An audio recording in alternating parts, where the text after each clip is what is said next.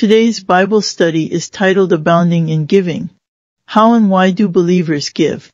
Is it from a legal requirement, Israel's law of tithing, or is it something different?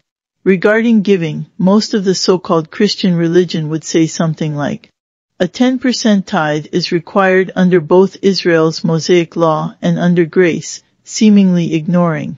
For ye are not under the law, but under grace, Romans 6 verse 14, or, if a 10% tithe was required under the law, Israel's Mosaic law, then believers should start at this and do more. Under grace, however, with no scriptural support of this position.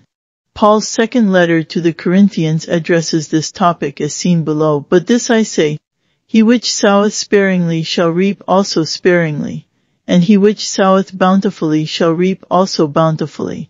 Every man according as he purposeth in his heart, so let him give, not grudgingly or of necessity, for God loveth a cheerful giver. And God is able to make all grace abound toward you, that ye, always having all sufficiency in all things, may abound to every good work.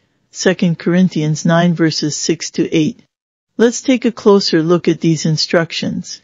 Paul here gives directions about the acceptable way and manner of performing promised giving and notes that it should be bountifully, deliberately and freely, and gives good encouragement for so doing. Make no mistake, Paul is not giving a formula for getting more stuff from God. Rather, he speaks to the condition of the heart and motive of one who purposes to give and then follows through. Why should a believer charitably love and give?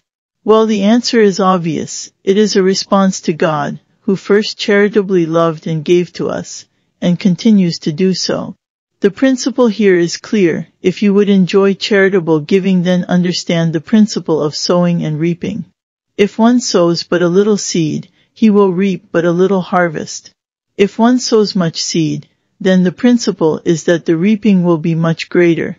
In today's verses, we learn that such giving should come from a heart that truly desires to give freely, example, expecting nothing in return, and not grudgingly, feeling like you must give and that being your motive, or of necessity, following through on a commitment that perhaps you really didn't want to make.